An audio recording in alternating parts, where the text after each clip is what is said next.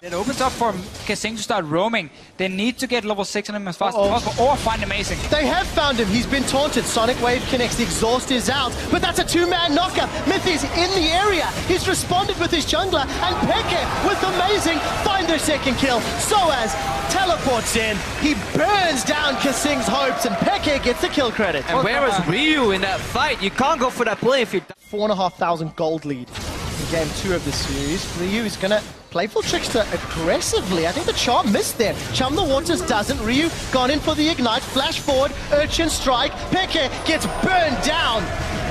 And there's an assist for Mythi as he finishes the Stand United. Oh, gonna taunt onto Mythi. Unbreakable Will comes out. Two-man knockup. Ryu takes a turret hit. One more auto attack. Playful Trickster's away. Ryu's still alive. Niels is coming from the flank though. Bottom right of your screen. Let's find out if he can get there. Sniper. Sniping. Voidoo's flash forward. That does count. Kill credit goes to Amazing. Cocoon! Into knockup. Double kill for the Amazing Origin. H2K slowly getting these picks that they're looking for. See if he can play ping pong here with Ryu. Gonna find him once. Oh, early on the pulverize. Cast a curse comes into play. Ryu still sticking around. Mythi forced to use the Unbreakable Will. There's no tower to fall back to. We're gonna cut to mid lane as Niels has run out of mana. Lulix has execute potential. Maybe gone in. He gets it. Will the Acathian surprise kill? No! Look to 5-on-5 engage right now. Dead. They are looking instead to let Ryu be the split pusher. And Niels... How did Ryu get in there? There's two wards around that brush. Were at least. Of health. And there's an exposed mid lane turret. Now Peke, he may get dope. He's rooted, he's knocked up, and that's a kill. Stand United is still available if H2K need it. Drawing the 1-3-1 is going to be for H2K because nothing is going to stop Ryu. That means you always have one lane pushing. The other two lanes just got to try and match him in terms of minion waves, and then you start getting these roams between the lanes where... Finally flanking with the Shen on top of that. That could have finally be the opening they're looking for in all these games. Fish is about to come up for Ryu as well. Slowly posturing out. Origen have to have this figured out though. They have to proceed with caution. Origen done a very good job setting up side lanes though to push down, so H2K have to start the dragon and then back away. They won't really be able to get anything. Peke is here though with ulti. They're setting up, trying to catch someone. Charm missing, Amazing on the way back. Poor Dragon just stuck in the middle. Equalizer still available here for Soaz. The Dragon's finally been committed and focused. Here comes Origen. Unbreakable Will's out. Peke's down. They get the Dragon with Peke down. Can Origen still survive? Niels is low mobility. He's no mobility because he's in a grave. Amazing's fed. He's got another kill. He's gone golden. That's Soaz rather. Soaz is down. 1 for 4. It's not done yet. Triple kill for Hyonin. He gets cocooned. Ryu gets the ace. H2K are fighting. Here the outer turret uncontested.